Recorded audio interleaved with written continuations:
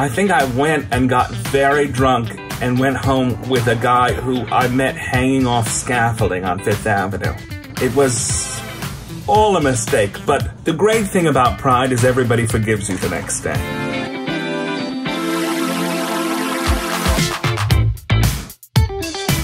The story of my first Pride is that I was meeting up with my sister who was in town with her then new boyfriend who would become my brother-in-law. I was meeting him for the first time and we were meeting up for brunch on the Sunday of the Pride March in the West Village.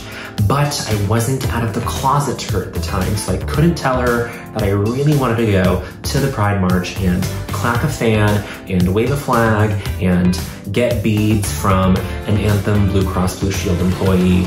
So instead I ate a terrible Eggs Benedict.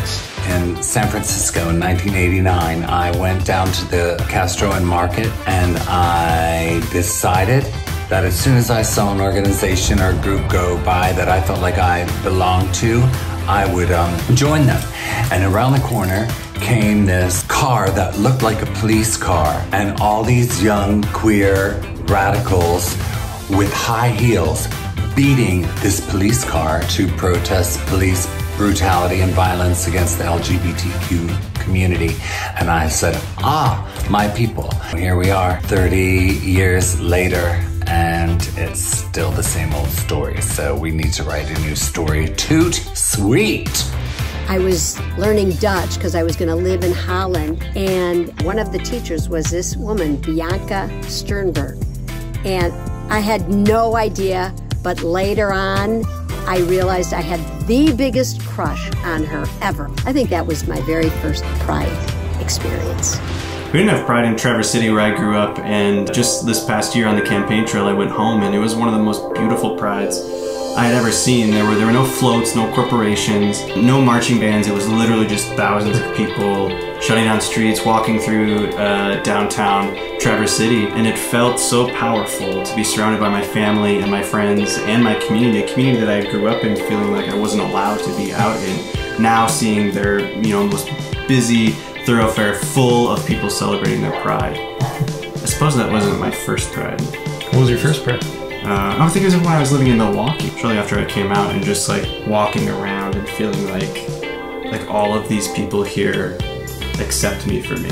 Like all of the people celebrating Pride right now are proud of me in a way. The first time that I experienced a parade was here in New York City. At the time, I was dating this beautiful trans girl named Nina.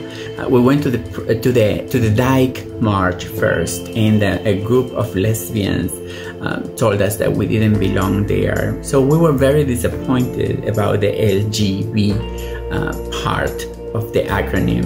But still, we made an effort to go to Pride, and we had so much fun. It was incredible, like seeing all these people being extra queer.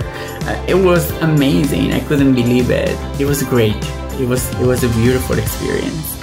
I had just come out to my family, and in Pensacola, Florida, where I'm from, there is a big gay weekend on the beach. The city of Pensacola doesn't actually recognize it as a Pride. And I remember growing up and sort of hearing about Memorial Day weekend being the weekend that you don't go to the beach because the gays descend upon the beach. And I went. I was flooded with mixed emotions. I had all of these preconceived notions about what being there meant. But I also experienced seeing people be free.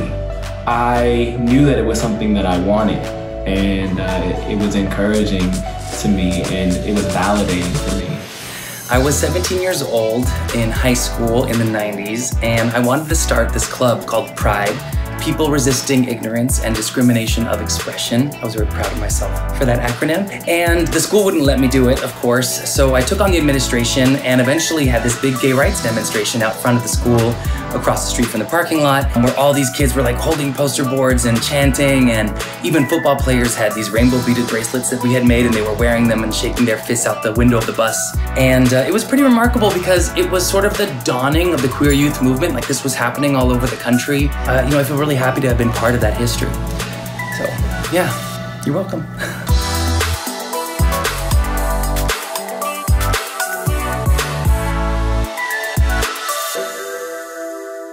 you.